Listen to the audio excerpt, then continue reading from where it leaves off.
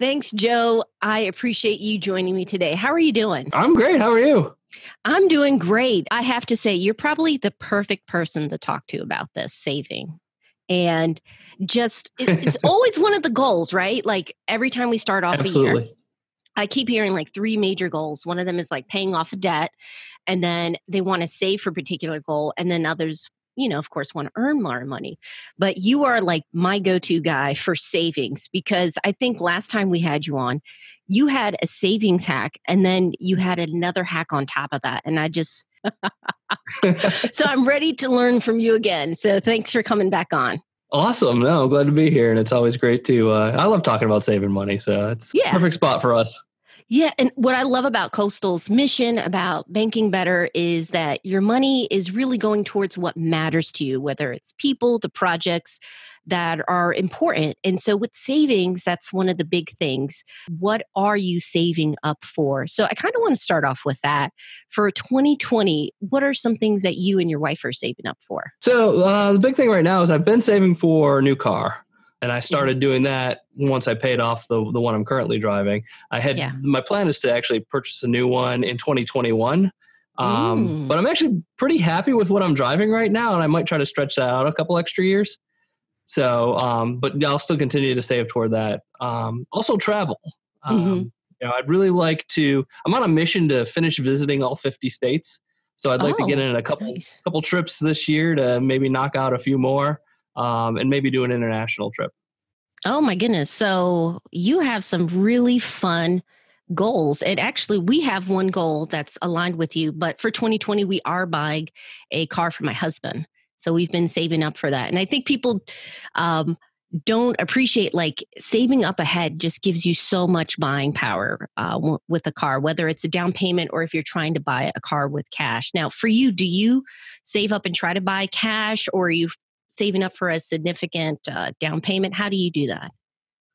The goal would be to pay cash, but if it's a significant down payment and a small loan, I'd be happy with that as well. Gotcha. So when we talk about saving, there's so many different ways to do it.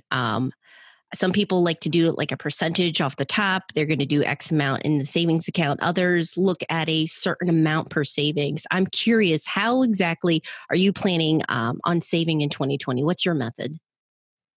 So in practice, it's always like for me, it's a set dollar amount per pay period. But I'm aiming toward a percentage. So like my goal is actually to save 50% of my income. Ooh, nice. So that's what I'm shooting for. This year I actually did 43%. I was on pace, and then I had some expenses tied to the rental property that I needed to, it's a good investment, but had to put the money back into that. Yeah, of course, obviously. One of the things I love about Coastal is like how you can automate it. Do you take advantage of that, like with the savings, or do you manually like move the money to the account? How does that work for you? So for me, I automate nearly everything. On payday, paycheck comes and automatically deducts for 401k and health savings account. So I try to max out both of those every year. And then that money gets deposited into a checking account, but I've got automatic transfer set up. So on payday every 2 weeks, there's a set dollar amount that will automatically move over into the money market account for some shorter term savings. Where the manual comes in is twice a month I'll actually stop and look at all my accounts, and if there's excess money in my checking account that I know I'm not going to need, I'll move that over to a money market account. I think we've talked about in the past, I like to kind of track my money market in buckets for individual goals. But if I'm getting a little heavy in that account, I'll move some of that to an investment account. And then I also have automatic withdrawals that come out twice a month that go into an IRA. So once I set those up, I just kind of let them run for the year and then check in, on balances a couple times a month to see if I do need to move anything. But the overall mechanics of it is highly automated. Yeah, I found that it's really helpful for us. We're busy. We have two young kids. So if I can make anything easier, especially when it comes to managing money, automation is the way to go. But since you're married, I kind of want to talk about this. How do you decide how much you're going to save for the next year? Is this something like formally, or you're saying, we did pretty well before, let's see if we can notch it up a bit? How do you guys talk about that? I've been comfortable with, that Mhm. trying to aim for that 50% goal. Mhm. So, I just track it every month and see where the progress is towards that. It's easy to get ahead earlier in the year when things like, Yeah. tax returns come in, maybe bonuses or some other things, and then try to just keep it at that level for the remainder of the year. But I do budget out, what each check's going to look like. Mhm. And yeah, I'm happy if I can stay close Mhm. to 50% Yeah. for an extended period of time. Yeah, I know that'll be good for the long run. Yeah. Fantastic. That's awesome. I know a lot of couples are saying, you know what, this year we're going to do a better job about saving. But of course, you have to somehow find the money within your budget right now. So, are there any low hanging fruits of expenses that couples maybe should look out for in their budget so they can start saving? The easy one's food.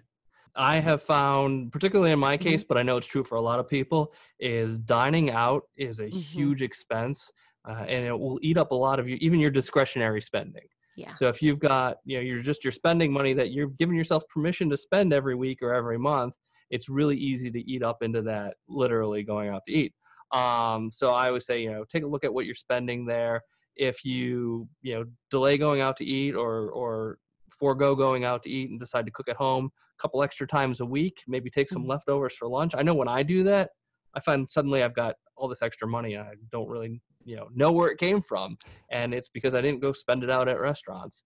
But if you are going out to Mhm. eat too, there's other things you can do. Maybe, go out to lunch instead of going out to dinner, Yeah. where you get the same food for usually a lower bill. Or even just spend a little less while you're there. Maybe have one less drink than you had planned on, or skip dessert, skip the appetizer.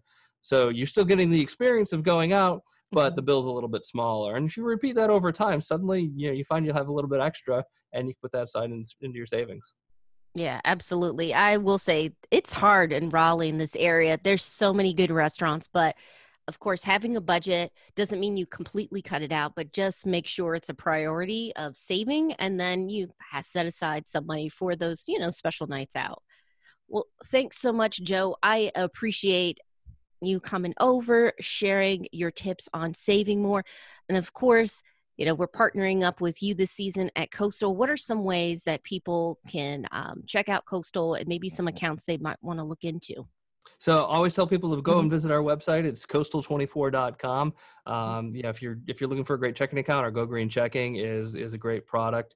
Our website's really organized in a great way too. That we look at what are your goals, what are you trying to accomplish this year, and we'll Hmm. try to match you up with products and services that are right for you.